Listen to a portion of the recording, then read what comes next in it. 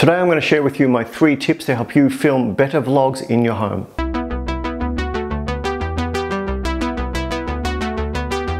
Number 1, decent lighting and audio. Get yourself some basic video lights, they're not expensive.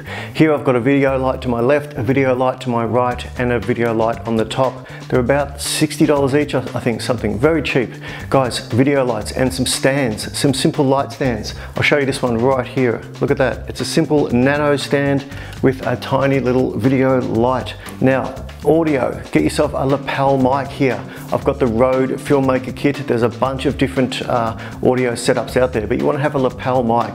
If you can't get a lapel mic, get a shotgun mic that is just out of frame. So you put it here, then raise up the mic and have it just out of frame. You want to have the audio source as close as possible to your subject. Right here, I am the subject, obviously.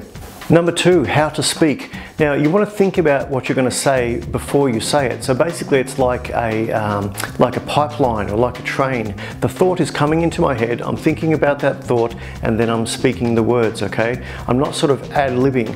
Everything I say to you guys, I'm thinking about it first. Generally I'll write this down on paper and I'll just go through it. Now if you don't get it perfect the first time, you can go back and redo it. That's the beauty of digital video, guys. It's not expensive. So think about what you're going to say first, have a script in your mind and say those words. Now if that's really challenging for you, what you can do is break it up into small sections and cut and paste as you go. So you may choose to cut out the ums and ers and a bit where you look across to the paper and read the script. That's totally fine. People don't care that the video is cut. But the point is to have a plan, think about the words first, then say the words. That's going to help you get over that kind of camera shock or that rabbit in the headlights kind of shock that people have when doing vlogs. And my final tip, my 3rd tip, is to relax when you're on camera. Try not to be so rigid and stiff.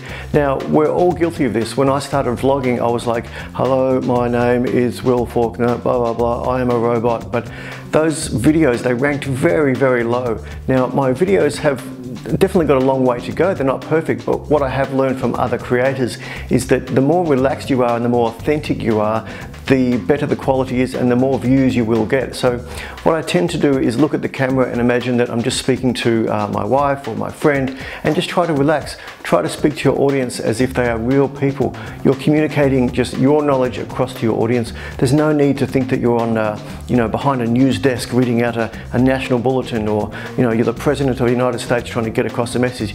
Just relax, be authentic. So I hope those 3 tips will help you film better vlogs for your channel. If you need more help, please reach out via the link above or below. Thanks very much.